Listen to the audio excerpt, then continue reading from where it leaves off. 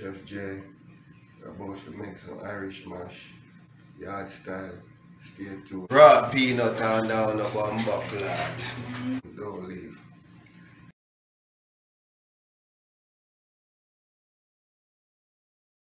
This is going to boil out with the sea moss. So you have the gum arabic, isinglass, and the linseed, which is similar to flaxseed basically.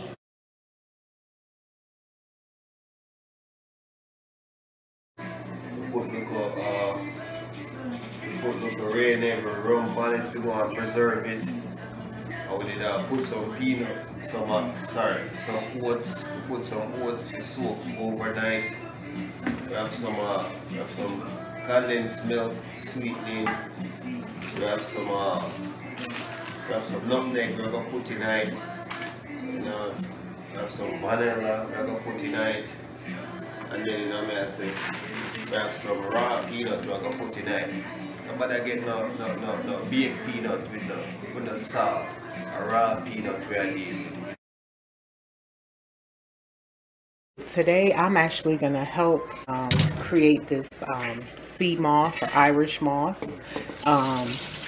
He's actually going to show us how to make it Jamaican style, but I'm helping him out in this process. Basically, I soaked the Irish moss, or the sea moss. I'll just call it sea moss because that's what it is.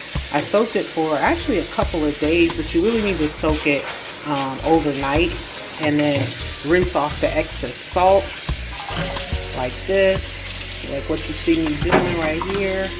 And I'm helping him out with this. He just got home from work not too long ago, and so I'm just doing the preliminary process for him. All right. And then once you rinse it off, which I did, and it's soaked, so a lot of the excess salt has already been removed from the soap, right? And you can pick out anything that looks weird like this. You know, you might want to pick some of that stuff out, like some of these brown things.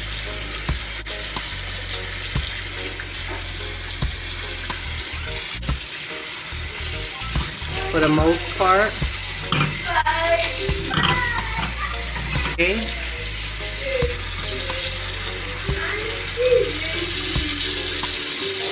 All right, so that looks pretty good. So now what I'm going to do is fill up a pot full of water. And this is like a big soup pot. And once this is at about halfway, you can put the sea moss in there. All right, so I just want to show you where we are in the process. So as you can see, I have this pot halfway filled up. The sea moss is in the pot. The fire is on high right now, and the goal is to have this boil out. And the sea moss tends to produce a lot of foam, and it tends to want to boil out when you have the pot lid on tighten like this. So if you leave a little space like that, it won't boil over, or it won't really boil over as much. So that's what we're gonna do, is keep it just like that. And we're gonna wait until it starts to boil and boil out. Okay, so this is the ingredients that we're gonna put in the sea moss. So you have the gum arabic, isinglass, and the linseed, which is similar to flaxseed basically. And this is gonna boil out with the sea moss. Okay, so I'm pouring the gum arabic in there. It's very hard.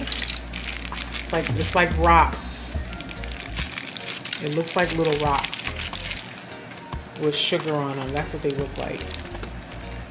Let me see if I can take one out and show it to you. That's the gum arabic.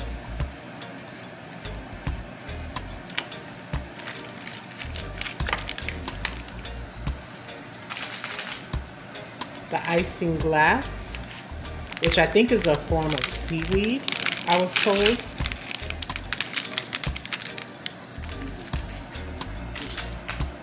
And then you have the linseed.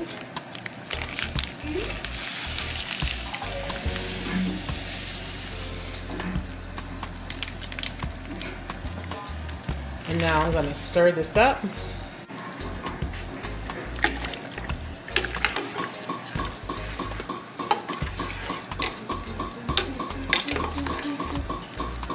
Just a little bit, and I'm going to let this boil out completely, and then we'll be back for part 2.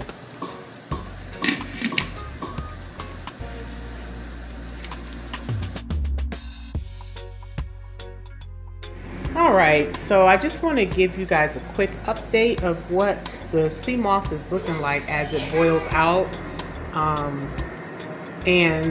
It actually, I had to pull the cover back even more because it started boiling over. Once again, it gets really foamy and that foam will boil over. And it actually did. So I'm going to show you guys what it looks like. I don't know if you can see the film down in there, but it almost caused my gas stove to go out. Like, that's how bad it boiled over. And that, you can see the little film down in there. See that? It almost looks like glue. It boiled over a whole lot. And so that's why it's important to keep the cover open. Keep it covered, but not all the way covered. And we like this technique just to retain some of the moisture, the nutrients and stuff like that. So this is probably a better way to have it boiling, because even that little crack that I had it like this initially, and it boiled over completely still. So I'm thinking the best way to do it is to keep it maybe like a quarter inch off, and we'll see how that goes.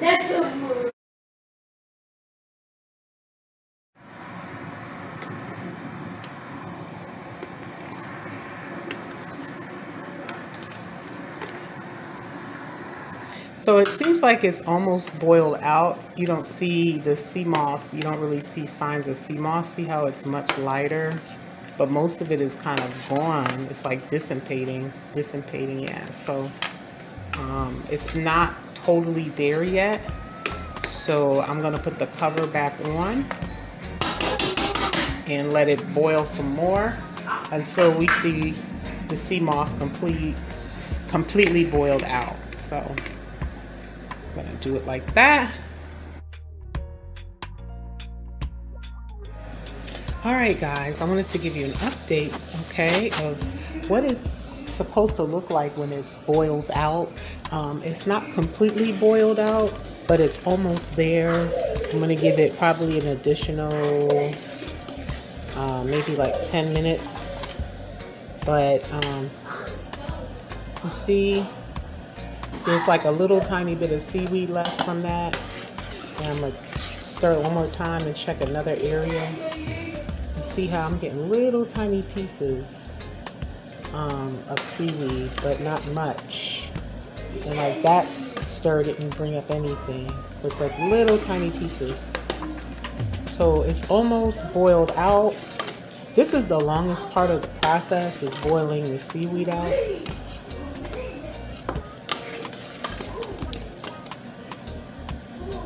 See that? So I would say 15 minutes ago, the pieces were bigger. So now we're getting to that point. And I'm going to give it another 10 to 15 minutes and see what, where we are with it. But I just wanted to give you an idea of what it looks like when it's boiled out. And as you can see, it looks like mostly liquid. And you don't see any seaweed, apparent seaweed at least. So.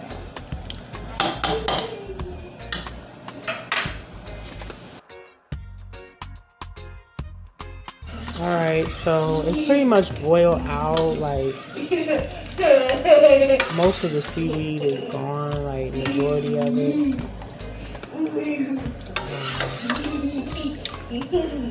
You're gonna blend this up anyway, so it should take care of like the little tiny endings of them.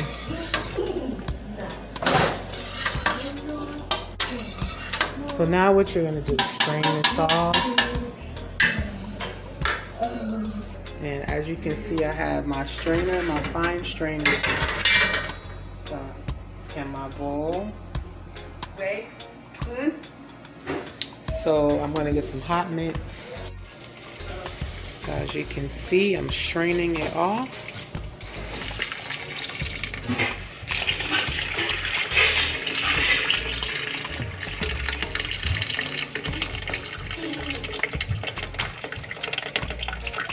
And those are all the mint seeds, or I call them flax seeds because they're just like flax seeds.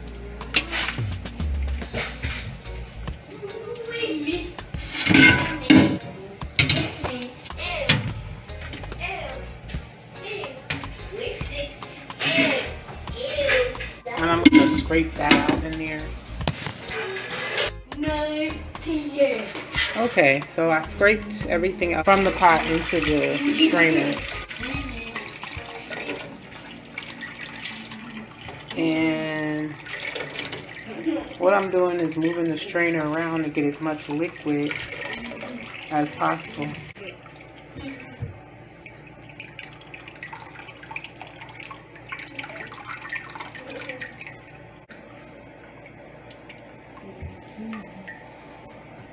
Alright, so now as you can see, I got all of the remainder and all the excess juice out. I strained it out. So I'm going to put this over to the side. Alright, so I just want to show you what the strained product looks like. So once you strain it,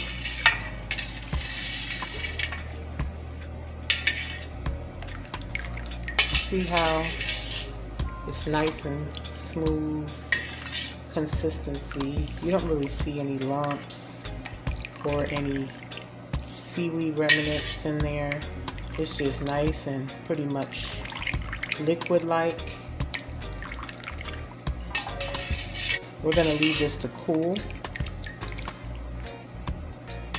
Alright, and it's gonna turn into a gel, and then we'll blend it up.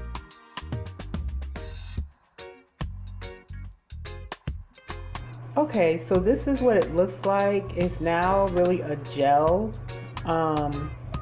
We added a little bit of rum, white rum, to it to help preserve it because we're not going to blend it up right away. We want to keep it fresh. So even if you're going to put it in the fridge, like, it's still good to preserve it with a little with a little bit of the rum.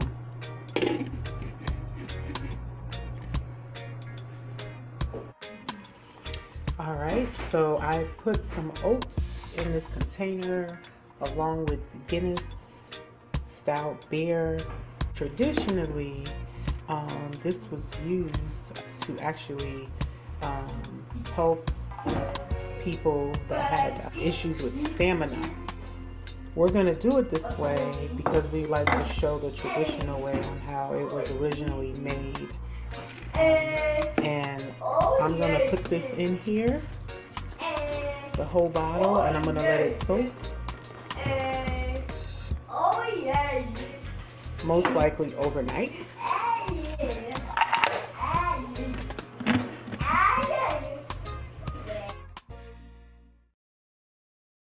Alright guys, so I'm back for part 2. Chef Junior is going to show you how he makes the original Jamaican style Irish moss. Stay tuned. Alright, so we done boil the Irish mash already. We put the rain every rum on it if you want to preserve it. Oats, put some oats to soak overnight. We have some condensed milk sweetening. We have some We have some nutmeg we're gonna put in it. You know, we have some vanilla we're gonna put in it. And then you know me I say we have some raw peanut we're gonna put in it. Nobody get no baked peanut with no salt. A raw peanut we are needing. Alright. So we get started, the first thing we're gonna do, I throw some Irish mash or pre-boil. Get 2 scoops out of it. Throw in our blender.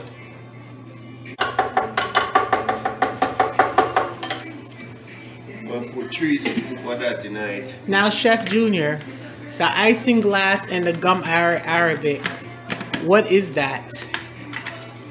Basically, I just from the earth, you know what I say, all natural things, you know what I say. Alright, Chef Junior. So after we done, we soak it oats. We put some oats in it right now. We soak it oats with some Guinness. Although this Guinness is not original Guinness, you know. But this is work with what we have, see? Because I like Babylon with it. I just work with what we have. I like the Guinness that we have to work with, so we just have to work with it. I put some scoop of oats, or we put in like Guinness to soak. And throw them right, you know.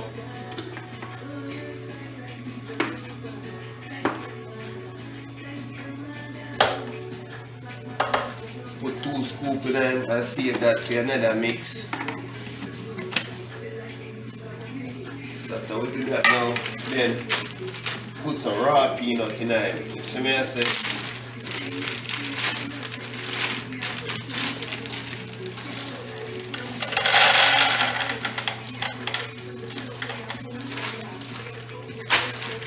After that now then put some vanilla in it.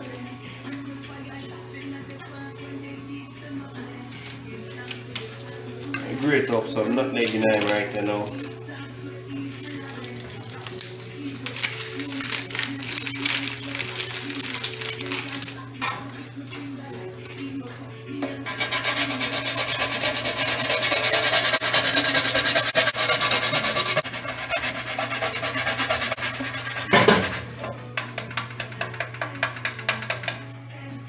I'm putting nutmeg in them now.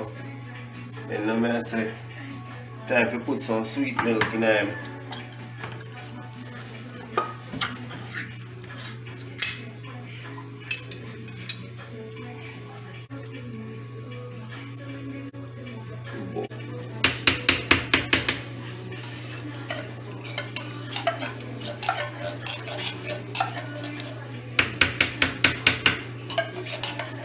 Like going thick, you know. It's looking real thick, yo. So right now, what I'm going to do, bust a Guinness in there. Another Guinness? Not really say another Guinness, but you can see right now this pear thickness. So you want to dilute it a little bit, you don't want to make it too potent. You know what I say? So you dilute him a little bit, you know. And you cover him up, you know what I say? You cover him up and then power up. Hit him with the vinegar.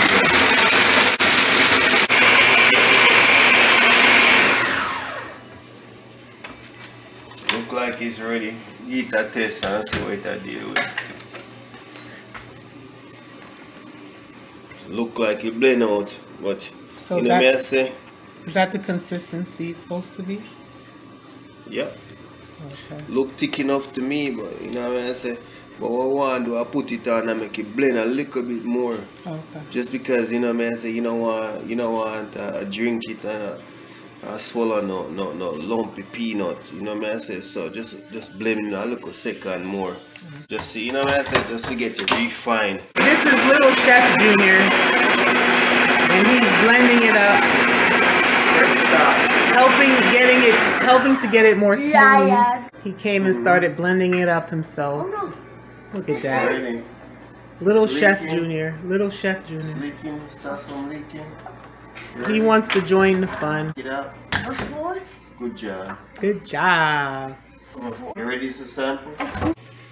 I'll get to a spoon. Take him off.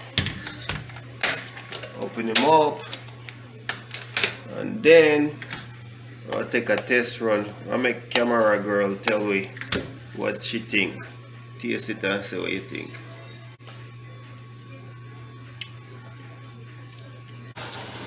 It tastes very good. It's nice. I like it. Alright, so Irish mash that. Peanut, oats, and all like goodies. Okay, Max, now there we go. All smooth and refined. You ready to get the first taste? Oh no. Do the first sample. Wait, taste it. Tell mommy what it tastes like. Good? Tastes nice? Is it good? Give us the thumbs up. Thumbs up. Alright. Alright. Tastes nice. Up. Good for you. Get all your nutrients through your sea moss. Cheers to Jamaican Irish moss.